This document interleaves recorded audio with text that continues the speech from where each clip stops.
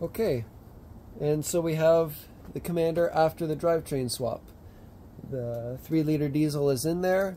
I've taken it on a couple trips already. Everything's working well. Still have some small kinks to figure out, but that's not due to the drivetrain swap. That's just general project car stuff. I'll get to that in a minute. So yeah, the engine, transmission, transfer case, all that is from the diesel Grand Cherokee.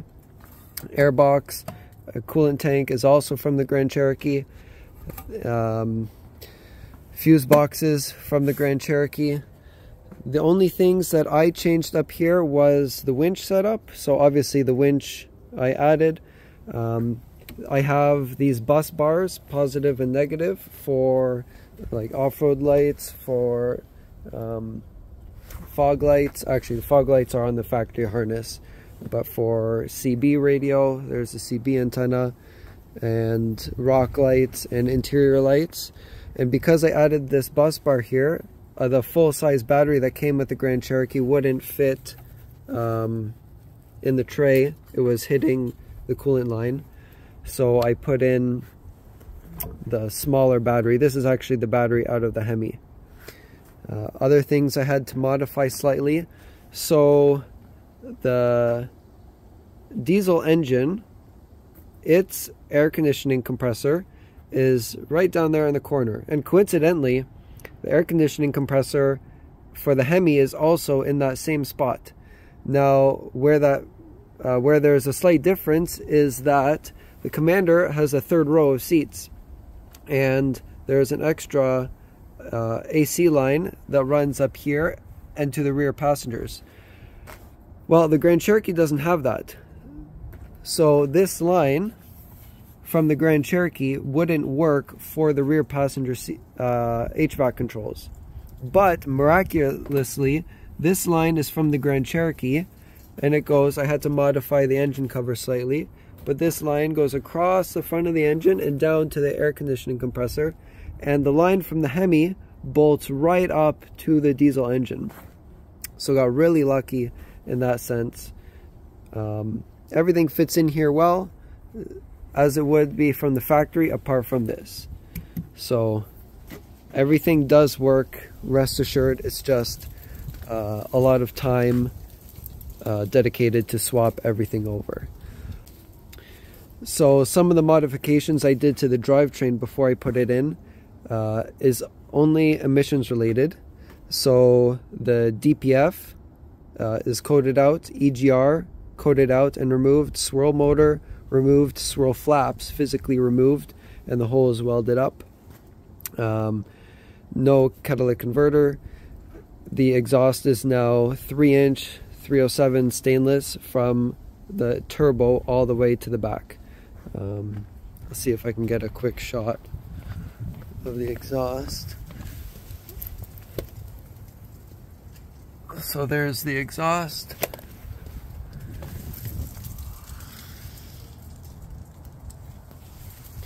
And it sounds really good.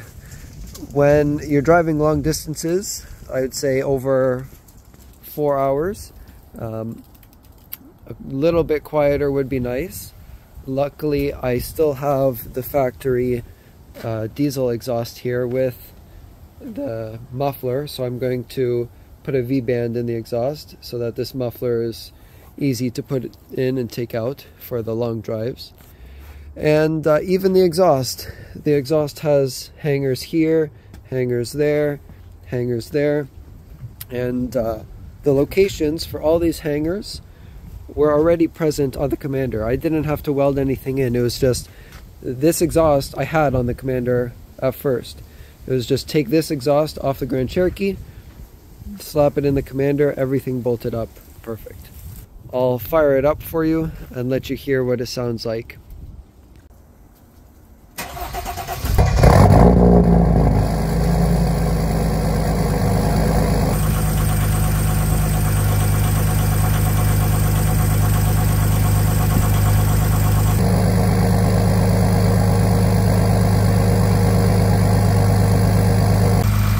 So right now the engine's on high idle.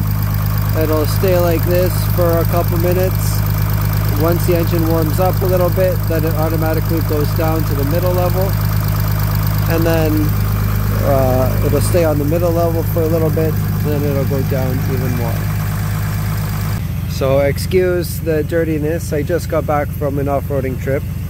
So on the interior, I had to take a whole dash out because the engine wiring harness went all the way to here, but then you have to put the Grand Cherokee harness all on the inside here. So the gauge cluster is from the Grand Cherokee as well. The radio is from the Grand Cherokee. All this is actually from the Commander still. This is one of the only Commander parts that remains because it has the rear seat climate control button. It still has the tow haul mode button from the Commander, but it doesn't do anything anymore. You press it, nothing happens. The gear shift assembly is from the Grand Cherokee. So this center console also all has to be taken out to replace the wiring under here. The rear seats, but in the back there, those need to be taken out because there's a wiring harness that goes all the way back there. So there are two lights on the dashboard. One of them is the battery light and the other one is the engine light. Luckily I know what both issues are. The battery light is, the car does charge, but I put in an alternator with, it has two wires going to it, and I should have put in with only one. They gave me the wrong alternator. I was going on a trip and I needed that working ASAP. So that's a simple fix. I just need to put in the correct alternator. And the engine light is for an oxygen sensor code, that the oxygen sensor is not functioning, the heater.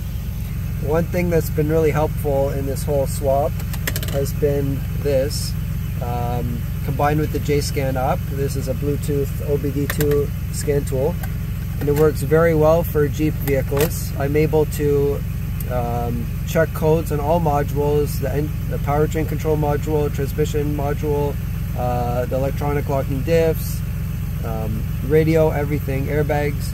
So whenever I had a warning for anything, I was able to open up with the scan tool and read exactly what that warning was for and fix it. And so the Jeep, after the engine swap, I've had some time driving it. I've put about 5,000 kilometers on the Jeep already. With the diesel engine and diesel transmission, the best fuel economy I've gotten, and that's with all highway driving, with everything on the roof and the back fully kitted out for off-roading. Only highway driving, it averaged 10.2 is the best that I've got, liters per 100 kilometers. The second time was 10.8 liters per 100 kilometers. So that's very good for highway driving. City driving, or I should say mixed, it's about 13, and then city driving is closer to 15 liters per 100 kilometers. I recently took it on a off-roading trip. It was about 400 kilometers there. We went on trails for 2 days and then 400 kilometers back, and the Jeep averaged 11.5 liters per 100 kilometers for the trip. So I'm very happy with that. It is a lot better than what it was with the HEMI. The HEMI would have averaged about 20 liters per 100 kilometers for the trip, so not great. Maybe I could have stretched it to 18, but once you start putting stuff on the roof and you get the slow rock crawling, that engine really was burning lots of fuel. So very happy with the fuel economy. The power, I like the diesel power better than the HEMI. The HEMI is a faster motor, no question about it. If you're at a red light and you raced this versus the HEMI would beat this in a race. However, this 3-liter diesel has been tuned, so it's a lot quicker than what you would think, and the torque is really nice. When you're at a stoplight and you floor it, the whole nose picks up, and it feels a lot faster than it is. Combined with the fuel economy, I'm very happy with the power and the whole outcome of the swap. If you have any questions, comment down below. I'd be more than happy to help you guys out. Also, if you have anything you want to see specifically, whether it's off-roading videos or pictures or videos from the swap. I've got lots of that saved away, so hit me up, and yeah, there'll be lots to come, lots of content with the Jeep to come, because I'll be using it a lot. Thanks.